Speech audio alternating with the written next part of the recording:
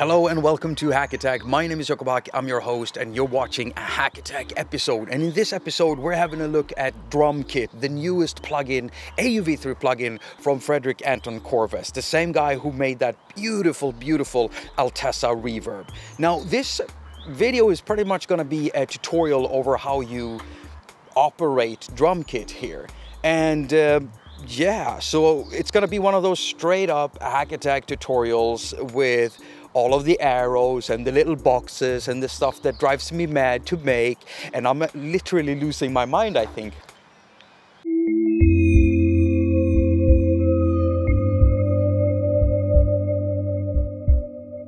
It's a good thing that I didn't stress this video because I've been talking to Fred Anton Corvest about Drumkit behind the scenes, basically asking him about his inspiration for this thing. And during our conversations, he said that he had listened in to the live stream I did in where I was building drums from scratch, 16 of them, a full kit for FAC Drumkit containing water samples, a water drum kit basically.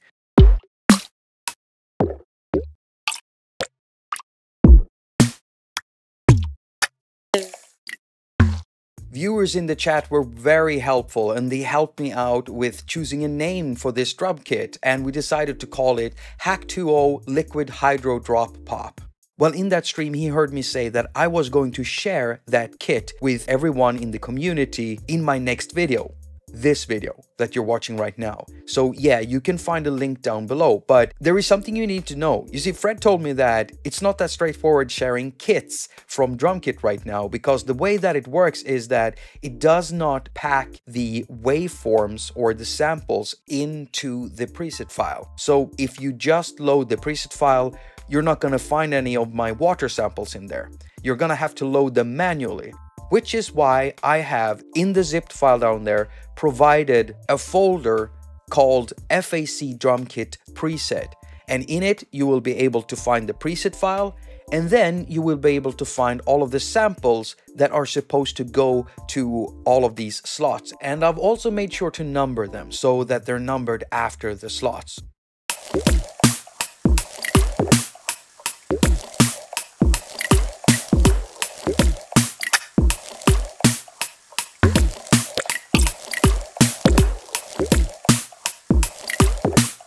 Now, you'll also be able to find two other folders in there. You see, I wanted to make sure that everybody could use these sounds. And so if you do not own FAC Drumkit, then you can still get the haQ Liquid Hydro Drop Pop Drum Kit as samples.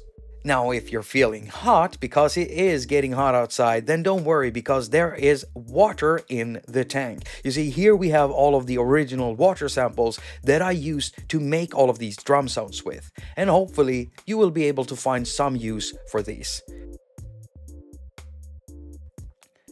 So here we are in the voice editing view of Drumkit, and if we take a close look, we can see that it's all segmented by these little dark lines. Basically, we have multiple boxes in here with some interesting stuff in it. Now right here we have a page selector, and so if we press here, we get the pads page. And if we press here, we get the mixer page. All right, so really quickly, I'm just gonna explain what these little things are here in the mixer. Basically, they're routing options, and what they're doing is they're routing all of the individual instrument outputs to the master output.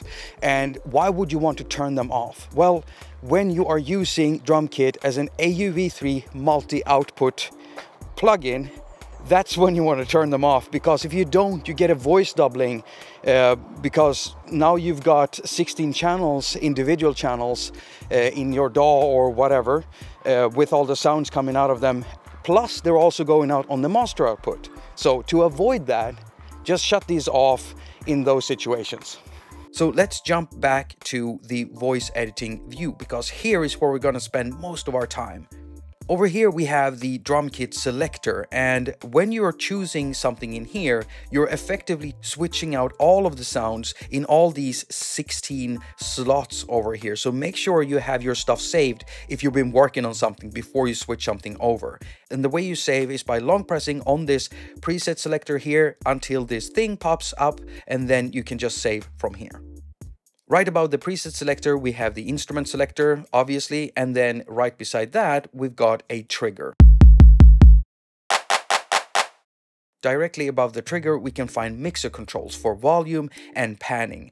To the left of the mixer controls, we can find the oscillator section, and right above that, we have the sample player section. Now we're gonna dive into all the things in here, but before we do that, let's have a look at the envelope, because this can be a little bit confusing, especially for beginners, because there are actually 5 envelopes in here. So how do we distinguish what goes where? Well, we can see that we have 2 labels. We have one for oscillators and one for the sampler. So these 2 are for the sample player, and this is an amplitude envelope, and this is a pitch envelope. On the left here, we have 2 amplitude envelopes. This is for oscillator 1, and this is for oscillator 2.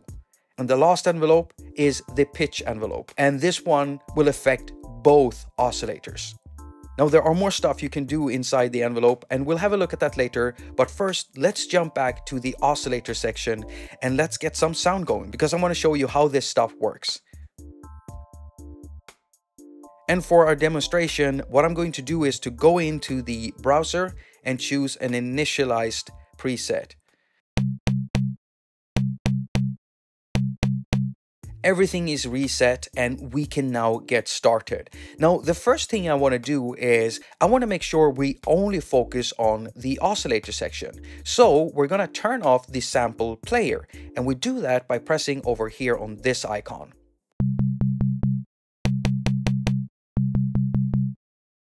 Now the oscillator section can also be turned off with this button here, and now we have no sound.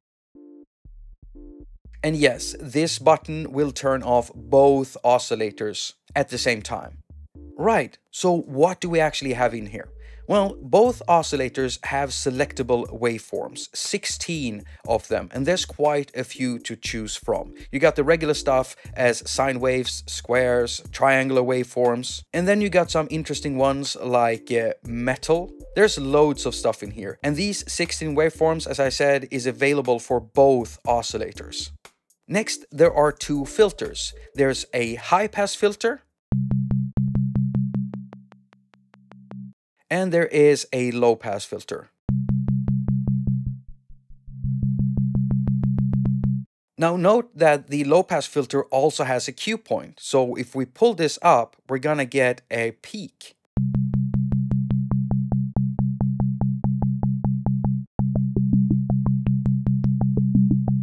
Now there are 2 more functions in here, and we're gonna have a look at the ratio. This thing actually uses the pitch ratio of oscillator 2 and then applies that to the pitch envelope for oscillator 2. It sounds contrived, but that's what it does. So think of it as something that handles pitch for oscillator 2. Now it becomes even more interesting because we have one more function in here, which is the phase modulation option. So right now it sounds like this, and if we turn it on, as you can see, even though we have minimal controls, there's a lot that can be done with this, and we have not even started going into the envelopes. So let's do that now before we even do anything with samples. So let's look at the envelope section for the oscillators. And right now I'm in the pitch envelope, and it sounds kind of boring because right now it's just using this straight pitch line. To make this sound interesting, we actually have to make a proper envelope in here. So there are 2 ways of doing that. You can draw in your envelope, and you can select already pre-made envelopes, and those can be found up here. If we press this, then we get this list. As you can see, we got multiple of bass drum envelopes, snare drum envelopes. There's a lot to choose from here. So let's just choose this one, number 1 here. Let's try another one. And another one. From here, we can pretty much drag all of these nodes any way we want. Oh, a highlight here. As you can see, right now we have a node selected. When you want to deselect a node, you tap anywhere in the window. As long as you don't tap any node, it's gonna deselect the node. This is important. I'll show you why in a little bit. Where was I? So let's say you're happy with an envelope and the shape of the envelope, but you're not really happy with the height of the envelope or the height of the pitch, and you want to increase that. Well, you could just go in and do it manually with all the nodes, but that could mess up the envelope in the end, and you might, tweak it a little bit different. So what you can do is go to the envelope option over here and shift the pitch an octave. And we can even go down 7th.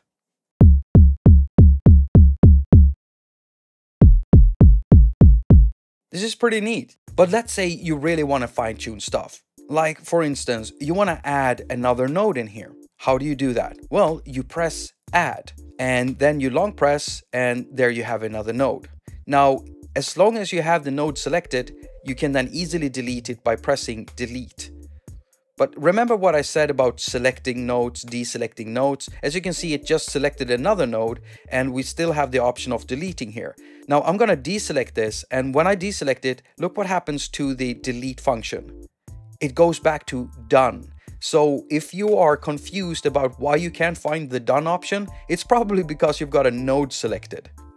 I'm gonna press done here, because I feel like I'm done with the pitch, and I just want to go on and head over to the first envelope for the first oscillator. And what I'm going to do now is I'm going to isolate the first oscillator by pulling down the volume for oscillator 2.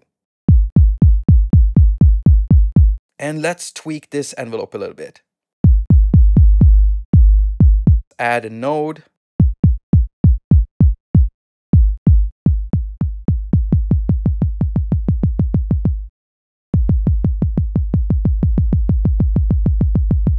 And there, I feel pretty done with that. Now again, if I'm happy with the envelope shape, but I just want to slightly decrease the amplitude, we could go into envelope and then choose gain reduction, for instance. But that's not what I'm going to do. You see, I'm going to copy this, and I'm going to go to the second oscillator and paste this shape here. But before I do that, I'm going to pull up on the second oscillator. And now I'm going to go to envelope and paste. And there, both envelopes now have the same shape. Now we've only been dealing with sine waves. I'm going to choose a square waveform here.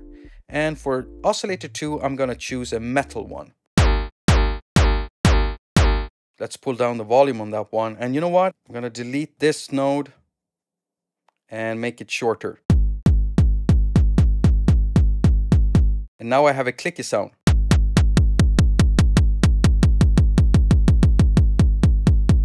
So first when I got out, it started raining, and I had to wait for the rain to relax. And now I have a group of mini dogs in the background just making a lot of fuss and noise. So maybe you have noticed, maybe you've not, but throughout the video I've been using this envelope with the wide mode on. And what is this? Well, basically it gives you wider control or a finer control over the attack point of the envelope. You see, if I press it, it kind of zooms out and you no longer have that really nice fine control. I don't ever use this mode because I like having that much control over my attack, especially for kick drums and snare drums. And that's pretty much how you work the oscillator and envelopes for the oscillator section. And it's actually the same thing for the sample section. So let's turn off the oscillator section, turn on the sample section. Let's move over to the amplitude envelope for the sample section. And let's add some tail to this.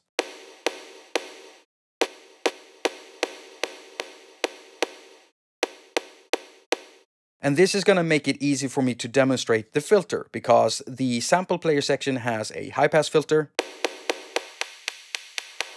with cue point. And it also has a low pass filter with cue point.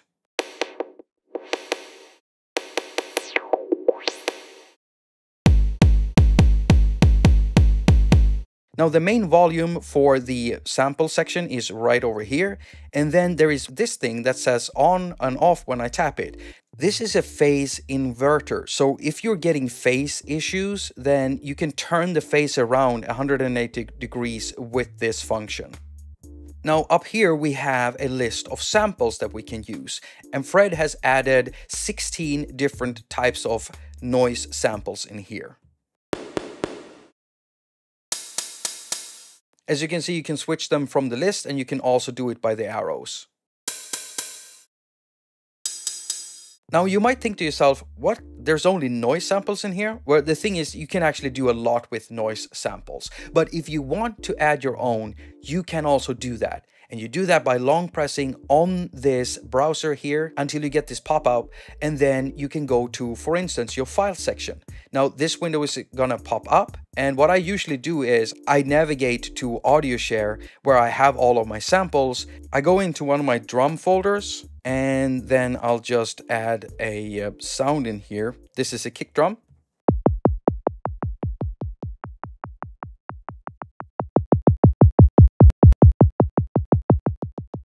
And you can pretty much put anything in there, but it can only be a second long. Now they can be stereo, and for the sample player, there is actually a way of controlling the stereo field of your samples.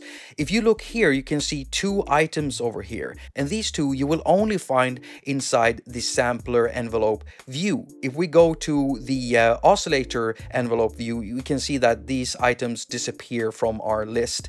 Now we go back here. The first one is the stereo width. So if you pull it down to 0, you're basically making stuff mono, and if you pull it up, you're making it stereo. And the one underneath it sets the sample playback start. So when talking to Fred, he told me about the development cycle of Drumkit, and out of everything he said, there's this one thing I want to highlight because it's so nerdy and so interesting. You see, it doesn't matter what he works on, what app he works on, he always starts by trying to find a good name, because he needs a letter in that name that he can emphasize and use as a logo.